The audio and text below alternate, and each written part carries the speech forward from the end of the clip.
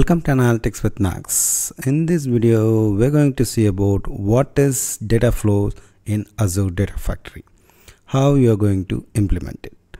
Let's try to check it out as part of this video. So data flows, the definition is are visually designed data transformation. Basically, when you talk about data analytics and BI, we all say like ETL, right?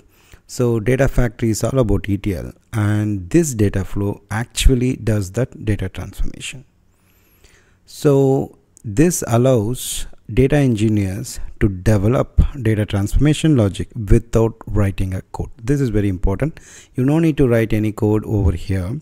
In data factory and inside the data flows, while you're doing a transformation, you need to use certain drag and drop options, and you can perform the GUI itself. That is the core advantage of Microsoft as well as this tool. And data flows are executed as activities within the Azure Data Factory pipelines. Even this we are going to say it. Basically, once you define the data flows, then you can call this data flow inside your pipelines for execution. That is the whole flow that we are going to see as a demo today. So what we are going to do today, we have one CSV file in a storage account which we can consider it as unclean data. We will do certain transformation, like we combine two columns and we select only few columns out of it from the product. Then we will store it in the product clean inside the another folder in the storage blob. That is what we are going to do today. This channel contains a free content that covers Power BI, MS BI, and introductions or basics about Azure, as well as this data factory playlist as well. Please utilize this free content, share this channel with your friends and colleagues. So we will see the files first. Right now we are in a storage account where we can see the containers, and inside the containers we have two folders here, source files. So let me show product file. We have a product, and you can see the name, category name, parent brand, cost, price, and tax. What we are going to do it here, we will combine the category name and parent brand, and we will rename it as new category name. Then we will ignore this tax column. So the final output will be name, new category name, brand, and cost price. This is what the kind of transformation we are trying to perform. So what we need here, once we take this file and transform it, then we'll load it inside this process folder. That is what we are going to do. And let's go to our data factory. So I have designed already a data flow. Try to create the new data flow. So in order to create a data flow, click on new data flow. Now I will walk you through what are the things. This is the graph area, and this is the parameters or the properties area, where you can see here it always starts with the source. So basically data flow's purpose is to get the data from the source and do the transformation. So let's try to pick up one source. Our source, as you already aware in our previous video, we have a link service created, we have a data set created. We can use the same data set. So once you create your data set, you can use it either in the pipeline or in multiple data flows. That is the concept. So let's add a source. Our source is nothing but a data set, which is product SA, that is storage account data set, right? We have choose this one. I will walk you through all these options in later video, because each option requires some definition and we need some explanations to do. So for simplicity, right now I will just choose the data set, that is product SA. Then just go for default options here, projections. You see all the columns that are available, name, category name, parent name, cost, everything was there. Then optimize, inspect, data preview. Don't do anything right now. just you have configured the source here. Now you can see here there is a plus symbol in each step, right? This is the first step. Now you can add next. When you click on plus, what transformation you are going to do. So these are the different transformations like join, and in the schema modifier, derived column, select, aggregate, surrogate key, and you have a filters and sort and other destination. I mean, while you are finally loading, you need to use the sync. So this is the different types of transformations. Only these kind of transformations you can perform in the data flow. Now we will go for derived column here. So we will do all other transformations in later part of the videos. For you to understand, to kickstart, we will use the simple transformation, that is derived column. So I've added derived column. Now I click on this. Now in derived column, just click on it and go and expand this. Now what you are going to do, I'm going to add a new column, right? So let me add, okay, already you have a column here. I will rename it as I said, category new. Okay, category new, and expression. What is expression? If you know the expression, you can write. Otherwise you can open this, open expression builder. Once you click on this, I just want to combine those two columns, right? For that I have these columns over here started appearing. Okay, so I said category name, I need to concatenate. Okay, and then parent brand, whether this plus, right, along with this plus, it can be plus or ampersand. Even I'm not sure about the syntaxes. Let's try to explore it. Okay, so either it should be plus or ampersand symbol for adding the two columns. So in order to differentiate between the category name and parent brand, I'm adding the hyphen in between. So let's save and finish. So this is what the kind of transformation, it is one kind of transformation basically. Okay, then you can use these options. As I said, I will explain it to you later. Then this is what we have right now. So we have derived this column, right?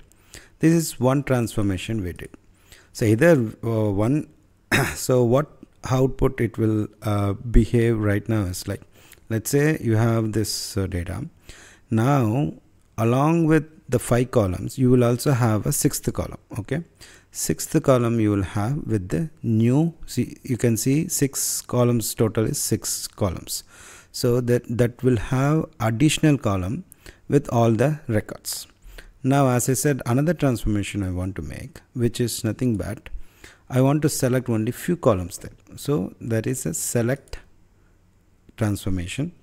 This will minimize or remove unnecessary columns. As I said, I don't want the tax price.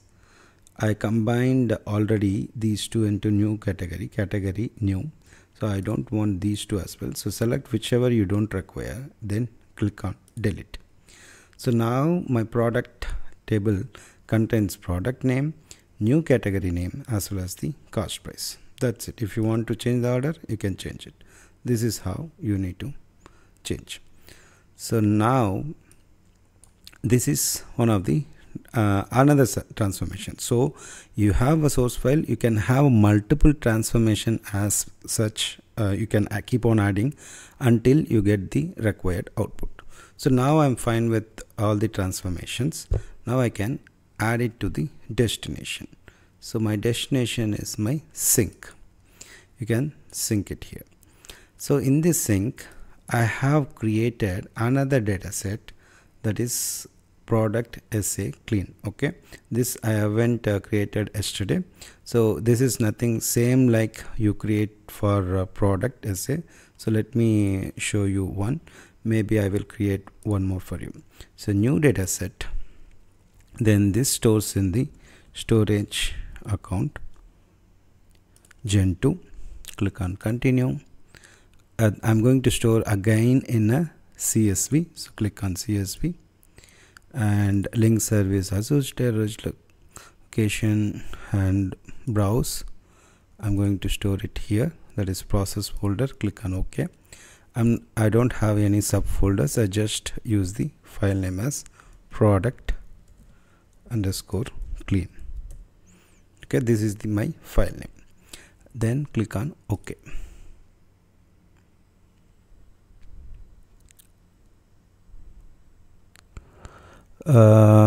It says like path doesn't found. It's okay. You can ignore this for now. You can click on OK right now if you provide the name right now. Okay, product underscore clean. This is fine. So anyway, you created the file delimited, so it will be fine. So now what happens, this delimited, I will name it as product underscore storage account underscore clean 2.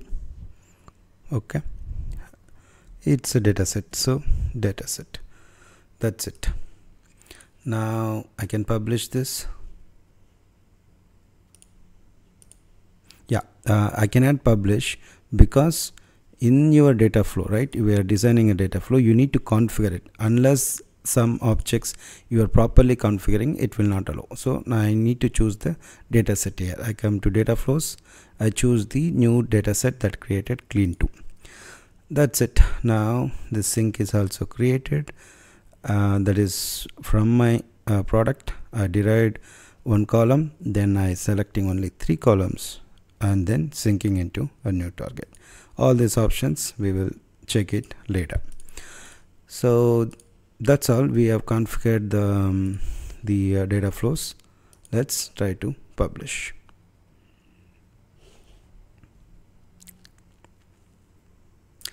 So this is as simple as that. Now how you can run this data flows, we have different ways to run.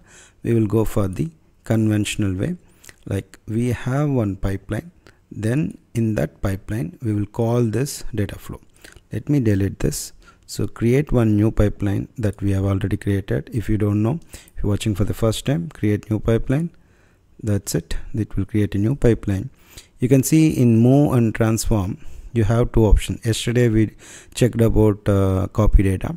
We will try to differentiate between these two, the pipeline and data flow, all other stuffs. For now, how you can call this data flow, go to pipeline, create pipeline, then transform data flows. Now you need to choose the data flow you created. It will drop down. Now we have created, this is the data flow 1. Okay, let me rename it properly. That is product clean demo. Now once you come here, product clean demo. That's it. So we have this data flow now, and I can call it as product. Now we have this pipeline ready. This pipeline purpose is to clean the product. Now even I can call this pipeline as product. So product pipeline will call the product clean demo data flow. So obviously we need to name properly whatever you have kept. That's fine for now. So once you are configured this, now we need to publish. What's the error? Okay, this has yesterday we had this pipeline. I can remove this. It's okay.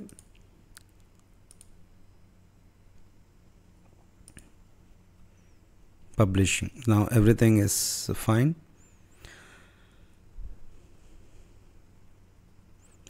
It will be deployed. Now you can quickly check the storage account, how it looks like. Storage account, we already seen the source files. Let's go and check the target right now, processed.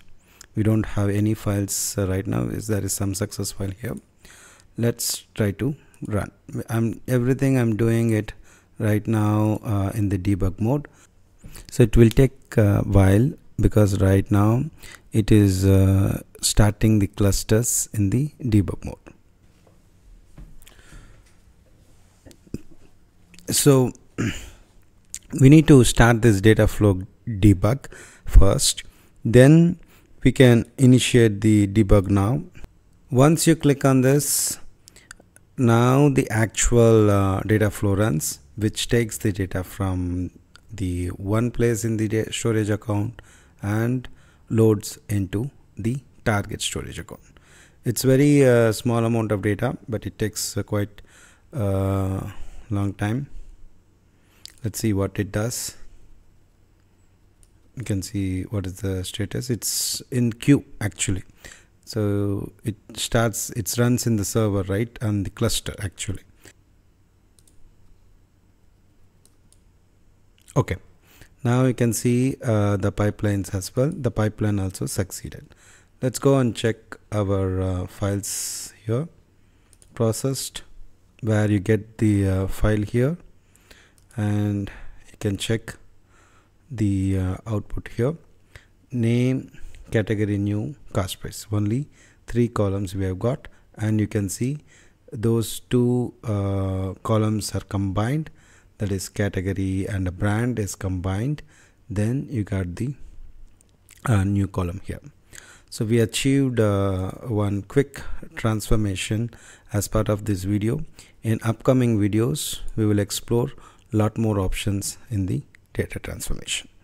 If you like this video, hit the thumbs up button and comment below for queries. And do remember that data is your asset.